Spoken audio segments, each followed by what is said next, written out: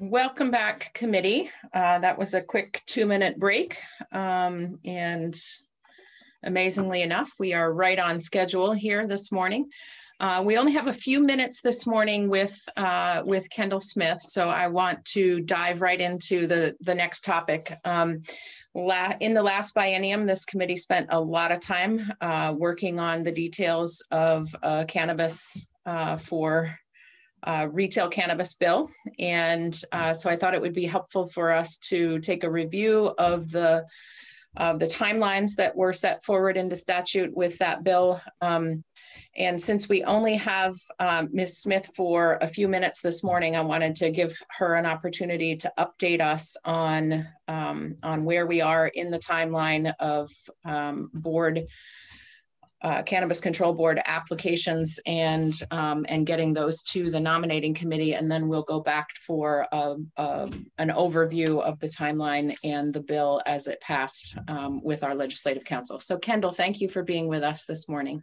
Yes, good morning, everybody. My name is Kendall Smith. I'm the Governor's Director of Policy Development and Legislative Affairs. And thank you for the invitation to join you for a few minutes this morning around the status of the Cannabis Control Board and getting that off the ground. So again, I know Michelle from Leg Council will probably walk you through the bill again in a few minutes, but how the Cannabis Control Board is to get up and running is that basically the governor needs to send a list of names to a nominating committee, which I believe Vice Chair Gannon is on.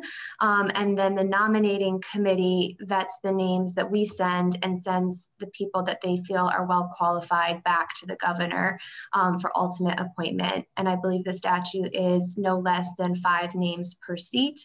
And it's pretty broad in terms of what would make somebody well qualified, or the Cannabis Control Board members having to have any certain background. So that being said, we posted a job application and announcement online for the Cannabis Control Board because these are full-time state jobs. That application period closed the end of December. We also tried to take some time to do some diligence forwarding that link and that information around to the many different stakeholder groups that were interested in this bill as it was being crafted and moving forward through the legislature. I went and looked this morning, I'd say roughly between 80 and 90 applications or people that reached out and said they were interested in being considered. We have been going through those names, and the governor plans to send a list of names to the nominating committee this week. And then one of the governor's appointees on that committee, his name is Nick Lopez. He works for the Department of Human Resources. He may have testified actually in your committee over the past couple of years. He is one of our appointees, and he either has or is about to send a note to the rest of the members of the nominating committee to meet next week and go through those names to then send individuals back to the governor. So that's where we are. We're hoping to get this moving as you all are as well. With that, I can take any questions, but that's a pretty good summary about the status. Thank you, Kendall. I appreciate the update on where we are in that process. So is it your expectation that that the administration appointees to the nominating committee are going to help facilitate some of the administration of the document? Yep, at least at the outset. Again, once the committee organizes itself, can kind of figure out some of those nuances, but to at least get it off the ground. Yeah, we asked, again, Nick Lopez from DHR to try to convene everybody and once we send the list. So our 3 appointees, for folks' awareness, to the nominating committee from the governor's side are, again, Nick Lopez from Human Resources, Sabina Haskell. She serves on the Board of Liquor and Lottery and is a former Lottery Commission chair, and Secretary Anson Tebbets from the Agency of Agriculture. Thank you. John Gannon. Thanks. So Kendall, thank you for coming today. Are we just getting a list of names, or are we going to get actually the applications or resumes? That's a great question. I would assume, and I will confirm this, Rep. Gannon, that we would send you the resumes or whatever information they provided us with the names. Okay.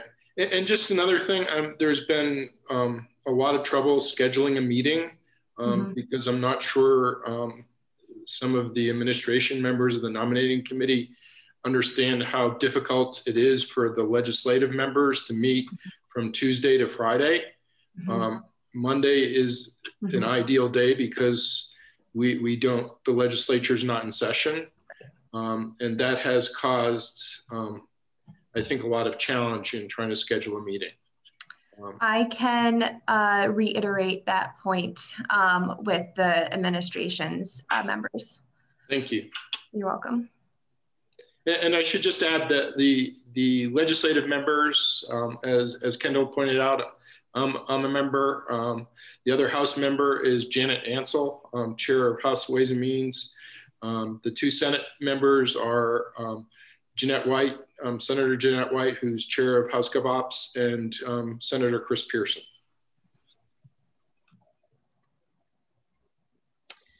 Other questions from committee members? All right, we have a very quiet bunch this morning. Thank you, Kendall, for being with us and giving us that update. I look forward to hearing that there is a meeting of the nominating committee scheduled so that they can review the application materials. Sounds good. Thank you, everybody. Thank you. Bye. All right, so we will shift gears now and help to orient those of you who didn't sit through the last 2 years of work that we did on this bill.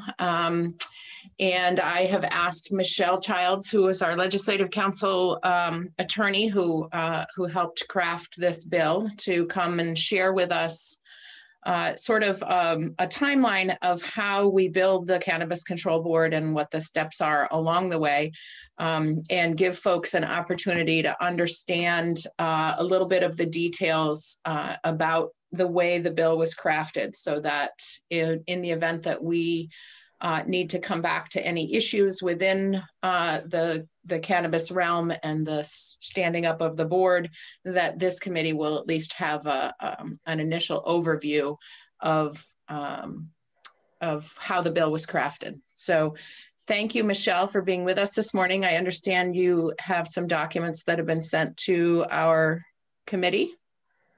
I do. And sorry, I'm still a little new with the whole sharing thing. So there's you have a few new folks on here. So I'll just introduce myself because there's a couple faces I don't recognize, or I know the names, but that's about it. So my name is Michelle Childs.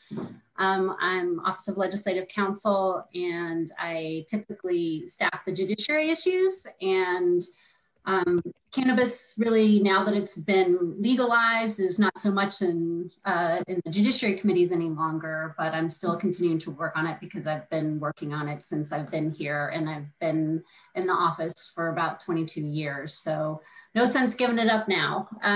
So I'm going to take you through a little bit on Act 164, just a really broad overview of what's there. And so I know a lot of you, I look and see Representative Anthony, he knows it from Ways and Means, right? But then other folks who might have been on other committees, or if you're a freshman, you may only have a little basic knowledge. And anybody who wants some information more in greater detail, feel free to email me and we can have a chat on the phone or anything like that. I'm happy to help with that. I'm going to share, I have a little just PowerPoint just to kind of hit the highlights of the act.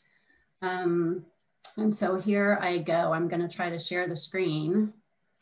So Michelle, yep. I think what we are trying to work towards, and I'm sorry that we didn't have a chance to talk about this before you came in. We all have a second device that we can use to follow along with the document. And so what we'll do is we'll call the document up from our site, and then we can still see each other as we. Oh, that is good to know, because that's always what I do. But then a lot of the other committees don't do that. And so because I usually have my Zoom on my iPad, and then so I can use my laptop, which I think we are working to establish what our norms are based on the technology that we have access to. So we'll try following along. Well, now I have to figure out how I can look at it now. It's all just on one talk, because it's all on the same screen now. Well, you can certainly minimize your Zoom screen if you have it called up already on your computer, and you won't see us, but I will interrupt you if I see people raising hands. Okay, all right. Or if you see my cats or my dogs wreaking havoc in the back or things like that, you just let me know if there's a problem. Hey, it sounds like fun. Okay, all right. So I'm going to start with the little slide presentation. It starts Green Mountain State. So just a brief overview of 164. Initially you're talking about the Cannabis Control Board and what's going on right now. So Act 164 established a new independent commission within the executive branch that is going to be tasked with running the cannabis program, the adult use cannabis program. They will also be managing the medical program, which is currently regulated by the Department of Public Safety, but in the spring of 2022, that's going to move over under the board. And so they will be regulating both the adult use market and the medical use market. The board is comprised of a chair and 2 members.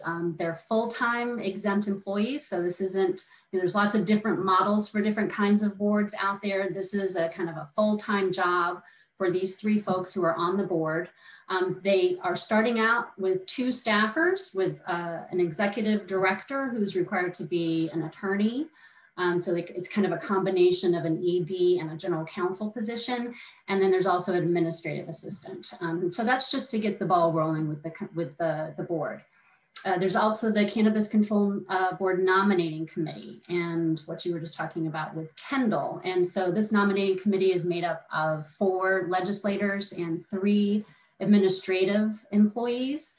And it is their job to be vetting candidates that the governor selects for consideration. And so this is a model that's looking at, that is already used in a couple other places in state law. So the governor advertises for the position, collects names, sends those names to the nominating board, and then it's the job of the nominating board to kind of vet those candidates. And then they will select the candidates who they think are well qualified for the position and send those names back to the governor. And then the governor is to select the 3 positions from that list that the nominating board sends back to them. So timeline, after we go through these slides, I'm going to walk you through the timeline. The timeline is, we're 2 months in and it's already blown. So I'll just be honest about that. I put on there just a note that under the act, and sorry, I keep inverting the 4 and the 6. So sometimes you might see 146. I don't know why I do that, but so Act 164 sets forth a timeline, and they're supposed to, the board members are actually supposed to be seated and start their terms next Tuesday. And so I think something that the legislature is going to have to look at this year is how do you readjust the timeline, and what does that mean for a lot of the things that you've kind of got stacked up on one another. One of the important issues around the timeline being off is that the board is required to report to the legislature this April 1st on a number of things. And that's because there were some things that the legislature wanted the board to look at more in depth and then report back to the legislature for the legislature to be able to take action. So the first thing is the resources necessary for implementation for FY 22 and 23, including positions and funding, because right now what they're going to be doing when the board starts out is they're going to be looking at adopting all the rules for the adult use market and the medical market. And But once they start accepting applications, once they start having to do site visits and things like that, they're going to need to expand to have enough staffing. And so they're just be coming in April and kind of doing that build out for the second and third year of the board. Another thing is state fees to be charged and collected in accordance with the board's authority. So there's authorization in the Act for all sorts of fees, from an application fee to license fees. And they are not set in Act 164. That is, the board is directed to kind of come up with a tiering system for all the different types of licenses and to recommend fees to the legislature. But as you well know, the legislature is the one that sets the fees. And so the legislature has to act this year while you are in session to pass a fee schedule, so that when the board starts taking applications for licenses in 2022, you've got the fees established. That's not something that would be left to the administration. That's the legislature's job. They're also supposed to look at whether monies expected to be generated by state fees are sufficient to support the statutory duties of the board, and whether any portion of the tax money should go towards that. I'll walk you through the money stuff in a minute, but essentially the fees support the regulatory structure and the tax money goes elsewhere. So tax money is not used to support the regulation. There's also supposed to be reporting back on local fees to be charged and collected in accordance with the board's authority. They're to report on specific criteria under state and federal law with regard to environmental and land use, as well as energy efficiency requirements. So a lot of work for this board to do that doesn't exist yet. So I just mentioned the money. So the Cannabis Regulation Fund, that is comprised of all the fees collected by the board. There was an initial appropriation in 164 of $650,000 so that the board could get up and running. It's made in anticipation of receipts. So it's going to be kind of running in the red for a while. If there's a negative balance in the fund at the close of FY22, then tax revenues that come in will be used to kind of backfill that. But the goal of the initial legislation was to have the fees support the regulatory structure. But there's, based on JFO modeling and stuff like that, it's not entirely clear that the fees alone without any tax revenue would be able to sustain the work of the board over time. Cannabis taxes, there's a 14% excise tax for retail sales on cannabis. So there's two groups that can sell. It's integrated licensees and retailers. So when they're selling to the public, there's a 14% tax. 30% of that tax is dedicated to substance misuse prevention programming with an annual cap of 10 million. And then there's a 6% sales and use tax, but it's dedicated to a grant fund to start or expand after school or summer learning programs. So it's earmarked specifically for that. There are several types of licenses. There's 6 types of licenses that someone can obtain if they qualify. There are cultivator licenses. There are wholesaler licenses. So wholesalers would be doing transport. They might be buying from farms and then processing them and then selling to product manufacturers. So product manufacturers are folks who would be creating edibles. Maybe they're creating creams or tinctures, things like that. There's also testing labs. All of the licensees are required to go and have third-party testing. So there'll be these independently licensed labs. And then there's the retailers. The 6th type of license is only available to existing dispensaries. So there are currently 5 licenses in Vermont for the medical dispensaries. And they are vertically integrated under one license, means they can do everything from cultivate to point of sale.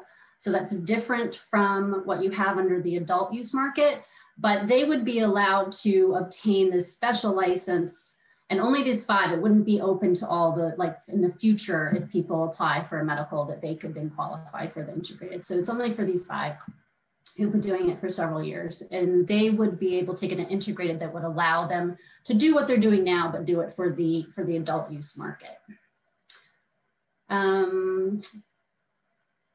folks can only get one type of each license.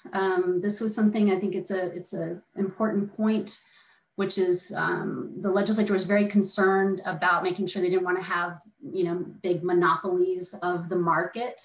And so if you are someone who's looking to go into the market, you can get one cultivator license. You could get a cultivator license and a retail license. You can get any combination, but you can't have more than one of each type of license. To make sure that you can have lots of price points where people can enter the market, the board's going to develop tiers within the licensing categories. They're required to do it for cultivators and for retailers. So somebody might want to be like a small craft cultivator and have a very small plot, and then maybe say, well, I'm not gonna sell flower. I want to just grow that, and then I want to turn it into my creams, and then I want to be able to sell it to customers. So maybe they would get like the lowest tier for each one of those 3 types of licenses, things like that. And that's what the board's going to report back to the legislature on in April.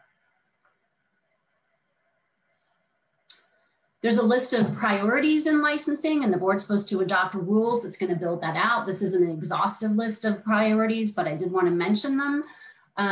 They look at whether or not applicants have an existing medical dispensary license in good standing, whether the applicants would foster social justice and equity in the industry by being minority or women-owned business, whether the applicants propose specific plans to recruit, hire, and implement a development ladder for minorities, women, or individuals who have historically been disproportionately impacted by cannabis prohibition. They are to look at whether applicants propose specific plans to pay a living wage and offer benefits to their employees. They're to look at whether the project incorporates principles of environmental resiliency and sustainability, including energy efficiency. And they're to look at the geographic distribution of cannabis establishments based on population and market needs. That's going to be hemmed in a little by which towns decide to allow retail sales. And so you have to kind of layer that on top of that. But the goal is that you wouldn't have all of the licensees just clustered in one part of the state, but that they would be distributed throughout the state so that people would have access to buying cannabis legally. There is not a requirement that licensees be Vermonters, but there is a benefit to being a Vermonter in this market, and the Agency of Commerce and Community Development, working with AG, is directed to provide business and technical assistance to Vermont applicants to look at how they start their businesses. The local control issue, I'm guessing y'all will probably spend a little time on that one this year. The way that this works is towns have to opt in to allow retail sales of cannabis. All the other types of licensees would be permitted anywhere in the state, provided they meet all the requirements. But in terms of sales to the public, a town has to take a vote, either at their annual meeting or at a special meeting, and they would have to affirmatively put it to the voters, not city council, select board, whatever, to say, yes, we want retail sales in our town. And I think I just heard this morning that sounds like Montpelier is the first one to agree to be getting it on the ballot. So, so towns, and I've heard a lot, I've been hearing from a lot of legislators about towns that are discussing that right now, whether to put it on the March ballot. Towns do have the ability under their existing inherent authority to regulate businesses. So whether if they have zoning, things like that, they can do that. They can't pass an ordinance banning essentially cannabis establishments. So it doesn't work that way, but they can regulate under their inherent authority. They can also establish a local cannabis control commission, similar to what they do for liquor right now, and they can issue permits and have conditions under those. We have a hand raised, so Tanya, go ahead. Absolutely, thank you, Madam Chair. I'm wondering if there's been any prioritization given to people who have been harmed by the criminalization of cannabis in the past for licensing. This is up on the priorities right there. So if you look at the third, are you talking about the actual applicants? I'm talking about people who have gone to jail or who have been charged and harmed by the fact that in the past cannabis has been criminalized. Right. So if you look at number 3 there, one of the things in priorities is that if an applicant is going to include in their proposal plans to recruit, hire, and implement development ladders for minorities, women, or individuals who have been harmed by the war on drugs. Great, so thank you. That's one of the priorities for licensing. So you get extra points for that when you're in the queue. Wonderful. So related to that, I wanted to point out some of the social equity provisions because I know that that is a big issue and a lot of folks are talking about that, and that may be something that people want to build on in this legislative session. So what's in there now is, as we just talked about, it establishes licensing priority. It also requires the board to adopt policies and procedures for conducting outreach and promoting participation in the regulated market by a diverse group of individuals, including those who have been disproportionately harmed by cannabis prohibition. It creates small cultivator licenses, which lowers the barriers to entry, creating opportunities for minorities who have historically had less access to capital to start businesses, and requires prioritization of small cultivators in the initial rollout. So the first tier of like the first accepting of applications includes those small cultivators. It also prohibits prior nonviolent drug offenses from automatically disqualifying a person as a licensee or an employee of a cannabis business. Doing criminal background checks is standard in the industry. Despite how Vermont treats cannabis, it is still a Schedule I drug at the federal level. And, so there's always you can't ever kind of forget that. And you have to think about how that fits in with what we do at the state level. And so there are background checks. It's done currently for people who either own or work in dispensaries, and that would be the same thing in the adult use market. But this is new because there's nothing like this in the current medical regulations for dispensaries, but this specifically says if you have a nonviolent drug offense, that doesn't automatically disqualify you. They might like factor it in with a bunch of other things, but that's one of the things that the board is to look at developing by rule, is how they decide on a basis, when does somebody's criminal history record essentially disqualify them from either owning or working in cannabis business. Another hand up at this moment. Peter Anthony has a question. Yeah, thanks very much. I think since you mentioned it, Michelle, for the sake of our new folks, it was a worry and it continues to be a worry, I think, because of the federal imprimatur against treating cannabis like mayonnaise or milk. The worry is financing, because obviously if a person is starting up and is not able to self-finance, they're going to have to go borrow. And that's still, I think, yet to be discovered as to whether or not the normal fluidity of, how would you say, venture capital would be available given the fact that it's illegal at the federal level. Thanks. Sure, thank you. So the Act also mandates that the board work with Department of Labor, ACCD, and Corrections, as well as the Director of Racial Equity, to develop outreach, training, and employment programs focused on providing economic opportunities to individuals who have been disproportionately impacted by cannabis prohibition. So they're going to be doing some outreach and some training to try to bring new folks into the market, and also to bring people from the underground illegal market into the regulated market.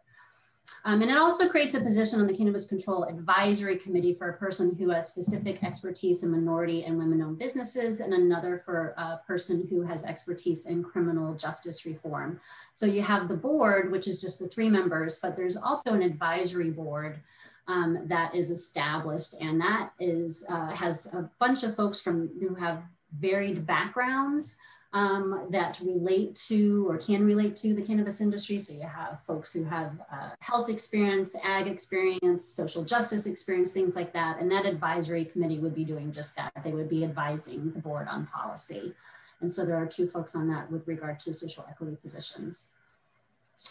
I think I mentioned earlier, the cannabis registry is gonna move from DPS to the board March 1st on 2022. And then when they're doing rulemaking for the adult use, they'll do it also for the medical, so that when it shifts over, there's a new statutory scheme that drops down on March 1st. And then also they would plug into the new rules that were adopted by the board for that.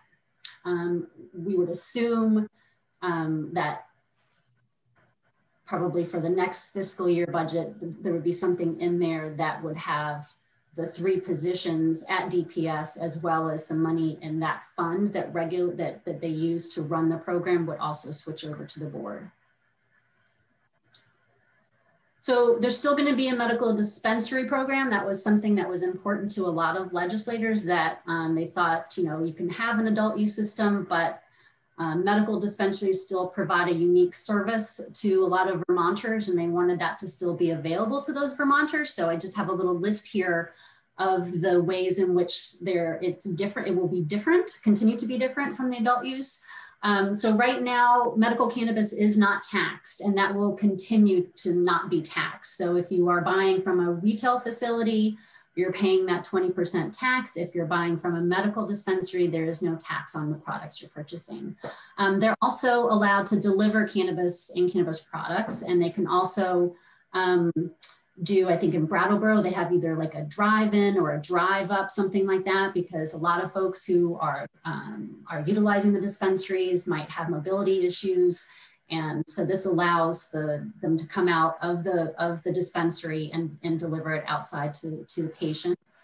They can also produce and sell cannabis and cannabis products that have a higher THC content than is permitted for adult use. The adult use program has certain limits on the amount of THC, and you can't sell certain products like shatter, wax, things like that have a higher concentrate, but those are permitted currently for medical patients, and those would continue to be allowed under the program.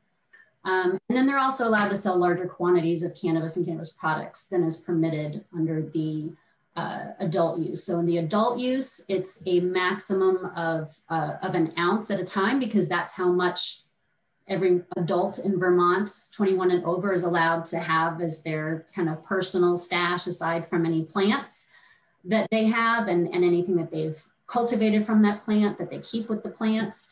But for medical patients, they can have a little more. They're allowed to have up to 2 ounces, and they have a little higher plant count. And so that will continue for the medical patients. There's some highway safety stuff in there. This committee typically hasn't really worked much with that, but just to, mention it, it does allow for evidentiary saliva tests. It has to be done with a warrant, just like if there was going to be a request for a blood draw to determine whether or not someone is impaired. It's tricky and controversial, because unlike with alcohol testing, you can correlate the blood alcohol level with impairment, and the science just isn't quite there yet for cannabis. So they are really detecting presence of cannabis rather than saying, you have this much cannabis in your system and this means you're this impaired. So it's still developing there, and there is legislation in there that says that as soon as there is a device that does determine that, and we can adopt that, then DPS is to report to the legislature, and we're supposed to start on the path of using those devices to detect drug driving. I'm just going to skip that 167, just so you know there was expungement legislation that passed, but it wasn't in 164, but just so you know, it's out there. So there is a plan to be expunging cannabis convictions for misdemeanors. And then I just wanted to mention the issues for 2021 that might come up that you may be seeing in this committee.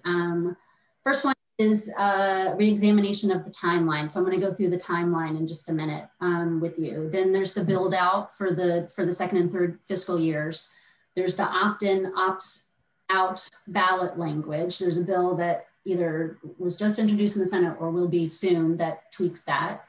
And I think there's a lot of discussion still around around that. I think it seems as though, just my sense is that there's a lot of towns that are confused. We're getting a lot of calls in our office, but it's not, you know, once a law passes, it's not really appropriate for us to be advising towns on how they do this or what their rights are, things like that. And so I think maybe, I think Senate Government Operations is going to have some discussion around the opt-in, opt-out next week.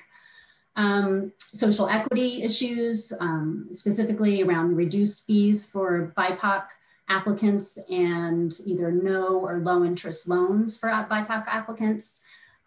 You're also going to have to see what they come up with regard to the land use, environmental, and energy standards and whether or not you take any action there. The legislature is going to need to adopt a licensing fee schedule this year. And then the final thing, I think big thing, is advertising. So advertising was a very controversial issue last year with regard to this bill. And the House Government Operations Committee worked for a long time. Those of you who were there worked for a really long time on coming up with a structure for advertising that was pretty comprehensive. And, you know, I would say probably, if not the strictest, one of the strictest in the country, but when it went to the floor, there was an amendment on the floor that passed that banned all advertising. And so then when it went back to the Senate and then it went to conference, Senate was very concerned about the potential constitutional implications of a straight up ban. There's no dispositive case law on this yet. There's no other state that has a regulated market that straight up bans all advertising. It is commercial speech, but commercial speech is afforded some protections clearly. And it is illegal federally.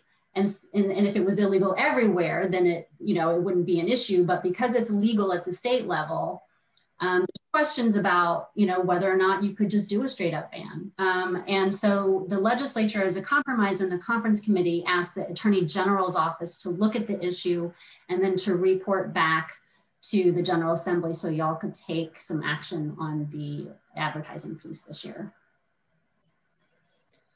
Anya, did you have a question? I did, but it was answered. Oh, good. All right. So is it okay to move on to the timeline?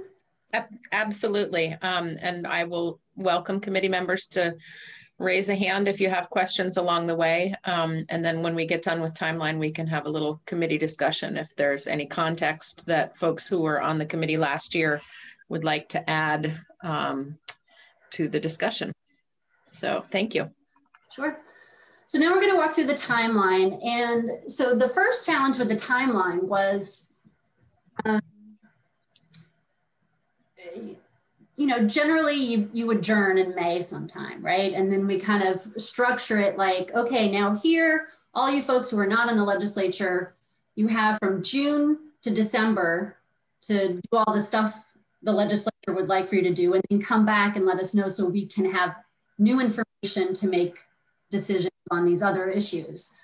With the extended session, and this bill, it passed the Senate, in 2019, and then it didn't pass the House until actually the end of September of 2020 with the extended session. And then the governor, once the governor received it, the governor did not sign it. And so it then took effect. So it kind of had a waiting period there. So it actually took effect on October 7th. There are still a lot of specific dates in the bill with regard to kind of when things have to be happening to kind of keep things moving along so you can meet some target dates. So it was supposed to be that the members were supposed to be appointed to the nominating committee on or before November 1st, with the governor sending names of the candidates to the nominating committee by November 4th. And then you'll see kind of the process there. The important thing is, if you look at, I think you're probably running 2 months behind. But who really knows, with 80 to 90 names, you know, how long is it going to take for the nominating committee to be able to go through all of those? What will their process be? How many are they going to choose to interview and all of the other kind of stuff? So we'll have to see, but I would say it's pretty safe bet that you're probably running 2 months behind here. And so. John Gannon has his hand up. Sure. So let me just explain what happened. So I believe, I'm pretty confident that all the legislative appointees to the nominating committee were made by November 1st of 2020. The governor was supposed to send names by November 4th. However, the application was held open until December 30th of 2020. So that was the first problem, was that instead of having the application process during November, it stretched out to the end of December. We're now in January, and the nominating committee, as of today, has yet to receive a single name of a person who applied, even though, as we heard from Kendall Smith earlier this morning, there's about 80 people who have applied. We are struggling to schedule a date for the nominating committee to meet, because it appears the administration doesn't understand that the legislature has a pretty packed schedule from Tuesday through Friday. All of the legislative members were willing to meet this Monday. However, none of the administration members were willing to do that. So that's why I prompted Kendall to understand that it's very difficult for a member of the legislature to meet during from Tuesday to Friday. I don't know about other people. My day usually starts at least at 8 in the morning and stretches to 4 or 5 at night, if not later. I'm also a select board member. So this week I have had select board meetings every night. So hopefully Kendall will take that message back and we can work on Mondays, where we, you know, have a lot more time to sit down and work through this. You know, unfortunately, I think, you know, if we're lucky, we'll have our organizational meeting for the nominating committee next week. But that's just like appointing a chair, figuring out how we're going to review the applicants. And so it's going to take some time to get through this process. But I think we need to try to work quickly and hopefully schedule meetings on Monday where we can meet for more than 1 hour. Because I think in order to be successful with this process and review applicants, it's going to take more than 1 hour meetings. Thanks, John. Right. So, so that means, so if let's say instead of them starting their term, and then they would, once the governor appoints the members, then Senate confirms, which will, you know, would be, I'm sure, quick. They would probably just have the 3 candidates come in front of, and then do interviews, and then they would do confirmation. So then you just have the 3 board members, but then they have to advertise, interview, and hire for the ED and the administrative assistant. So that's going to take a little bit of time. All the while they're supposed to be, so let's say that if the board gets seated like middle of March, they're not going to have their ED hired, you know, maybe mid-April. But what they're supposed to be doing actually right now, you know, starting right now, is this list that you have here around January to March, the board developing all those things kind of that I talked about earlier on the slides.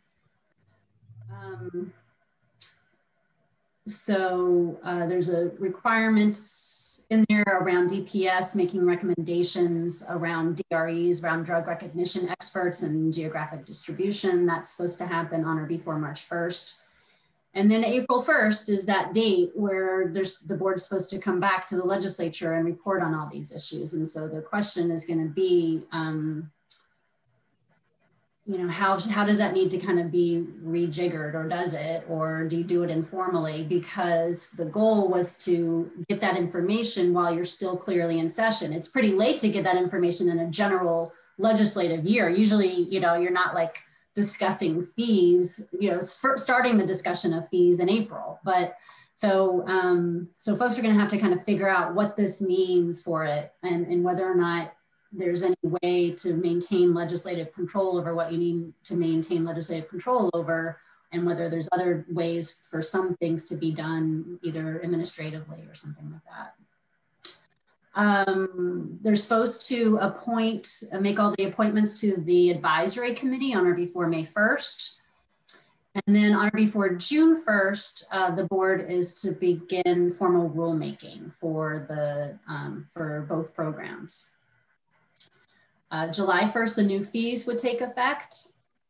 There won't be any collection of fees for several months after that, but it starts with the new fiscal year. In September, the board is to be working on developing the program with DOL and ACCD, DOC, and Director of Racial Equity on the outreach and training and employment programs focused on those folks who have been disproportionately impacted by the war on drugs. On or before November 15th and each subsequent November 15th, Agency of Education has to submit to the General Assembly a plan to fund the grant programs and start the after school or summer learning program. So with regard to the use of that 6% sales tax, how is that going to be used once it starts getting collected, which will be in FY22, but just more in the spring. January 15th, 2022, the board is to report to the General Assembly on the outreach, training, and employment programs that I just mentioned. February 1st, the cannabis limits that are in current law for dispensaries are going to be lifted, and they can start cultivating cannabis and manufacturing products for either transfer or sale to an integrated licensee. So right now, under the medical program, dispensaries can't grow as much cannabis.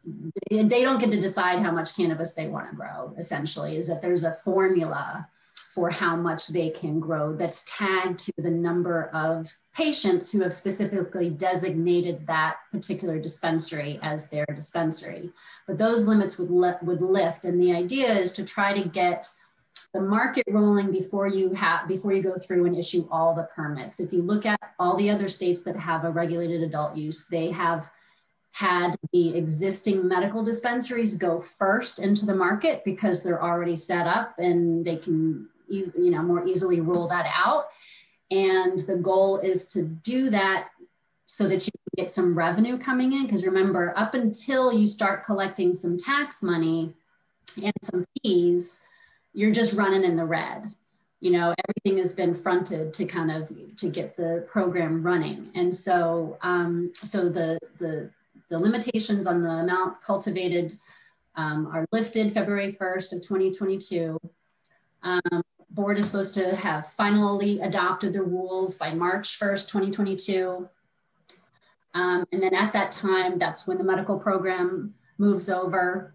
And then they start doing applications on April 1st. It's tiered so that you don't have everybody kind of swarming this small board at once. We kind of got that recommendation from Washington State, which is one of the first states to do this. And they said, tier it because you don't have to issue a license to a retailer at the same time a cultivator, because the retailer has nothing to sell until you get the cultivators going. So kind of think about the whole rollout and how that works. So first tier are the small cultivators and the integrated licensees and the testing labs. There's also language in there that says that as soon as the small cultivators have some product that they've grown under new license, you can't bring your own illegally grown cannabis into your licensed business and then sell it to dispensaries. But once you grow under your new license, you can sell to dispensaries, and dispensaries can start selling to the public. And so that will be in the spring. So the first one is those three groups. Then after that, you expand it to all cultivators. Then it goes to product manufacturers and wholesalers. And then lastly on there are the retailers. And so you would see, so you're gonna see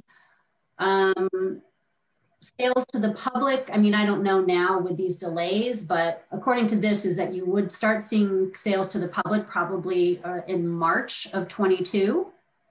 you'll buy those any integrated licensees, so any dispensaries that decide to enter the market, and then you'll see a lot more come on in the fall when you have licensed retailers around the state. There's also we have a hand raised right now. Yep. Sam Lefebvre. Thank you. I was just clarifying that when we talk about tax, that we're talking about the tax that is generated from people purchasing the product at retailers, correct? Yes. It's not like, okay, so from what I'm hearing, that tax would start being accumulated in March 22? Correct. Yep. Okay, thank you. Yeah.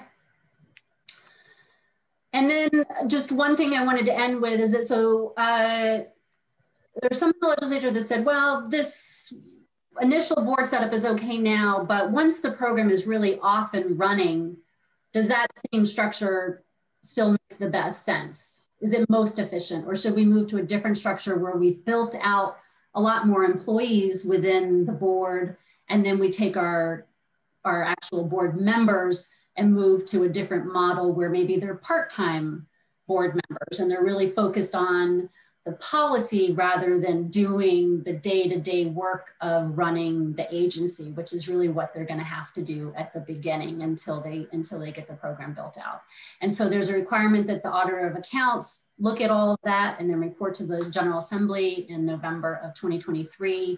And then to House Appropriations added a sunset in there for the board. So the board will disappear on July 1st, 2024, unless the legislature goes back and revisits the issue. House Appropriations was concerned that, well, that maybe the auditor's report comes out and then everybody just sticks it up, under their desk with all the other reports and doesn't really do anything with it. And so they put a sunset in there. Thanks, Michelle. And that's what I got.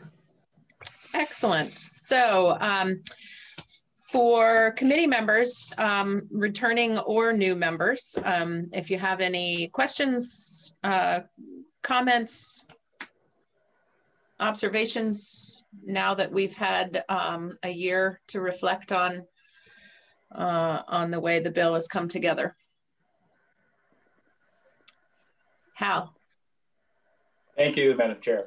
I have a question for John. You mentioned that the application process was extended to the end of December, and obviously putting it a couple of months behind now. Any sense of why that was done? No. Okay, thank you. Not at all. I mean, it's frustrating. I mean, given that we had a specific timeline that I think was clear to anyone who looked at the legislation. Thank you. Bob Hooper. Thank you. John, I actually following up on Hal's question, did we generally as a state COVID-based extend any other sort of just make a general proclamation that timelines were being extended, or is this specifically sort of a sandbag? I'm not aware of any executive order that just extended all deadlines for everything. So, I mean, I don't know what happened. I just know that the administration made the decision to hold applications open to December 30th. I did hear that they felt that the process is rushed, and I will acknowledge that working with Michelle, we knew that this was a very tight timeline. So secondly, thank you. Michelle, the language that I'm not going to go back and look for it, but it basically says anybody that's impacted by prior prosecution, et cetera, might have a leg up on this. Seems really vague and broad if you're talking about somebody that's got a tax aversion, federal charge, or, God knows what else. Is there any kind of guidance that goes with what qualifies, what disqualifies? That seems like a very narrow focused committee could exclude an awful lot of people based on that, if they chose to. There is not further guidance in the legislation with regard to that. The board, through its rulemaking, is going to look at that and kind of build out around kind of how to, you know, what are the things there that guide them in those decisions. And that is through rulemaking. So it is a public process where people can have the ability to comment on it. However, you know, again, the racial equity stuff has kind of come front and center, you know, in the late. And so if there is, I think maybe if people take up that issue in general, maybe we would look at that. Does the legislature want to work on that and look at it? You know, if there are programs like that in other states, but oftentimes they are in somewhat like location based around certain communities that have been clearly impacted by cannabis prohibition, things like that. What it means for Vermont may not be what it means for in Chicago, right? And so I think it's a good point. But I think people are going to be talking about it and seeing if it can maybe provide some further guidance, and that will either happen through the legislative process, or if not there, definitely at the board level and through rulemaking. So I'm glad you mentioned there are other areas that have that sort of caveat.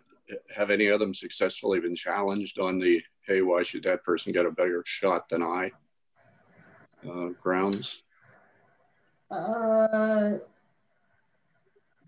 I don't know. I haven't, it's not something I looked at. You know, I mean, oftentimes when you're talking about, you know, licensing, and you guys probably work with licensing much more than I do. You know, it can be in terms of a list of things, you know, I don't know how the boards, what they're going to come up with to determine how to issue the permits, but, you know, some states use a point system, you know, so you could say, you know, they say, well, you get extra points for this, you get extra points for that, and things like that. So it's just about the strength of the application. And there are some things, and I think that Vermont has clearly said it is important to the legislature that certain things like including people of color and including women, including people who have been harmed by the war on drugs are given some extra points and opportunities to be able to participate in the regulated market. Thank you. Mm-hmm. Rob LeClaire. Thank you, Madam Chair. I guess I have to step up and defend the administration just a little bit here. It does seem fair to think that they've been a little busy for the last 10 months. And when I hear terms like sandbagging, I'm not quite sure that I would have to agree with that. And I do understand the member from Wilmington's frustration. I get that. But we also were quite clear, if I remember right, that this was a tight timeline. And when you have all the different obstacles that came into place, from being busy to people working remotely, I think that the administration deserves a little slack here on maybe not being quite timely, but thank you. Well, being members of the legislature, it is always our job to protect the timeline that allows the legislature to weigh in on the next steps in the process. So we do need to be able to work together to meet the timeline so that the legislature in 2021 can take the next steps. So we can hope that there's an opportunity to make up lost ground. Any other questions from committee members? All right, I see Hal and Rob with hands up, but I think that was from previous questions. So Michelle, thank you so much for giving us a speed through of the cannabis bill and the timeline. And we look forward to seeing what continuing conversations evolve about how to strengthen the plan that we've set in place. Sure. Thanks so much for having me in.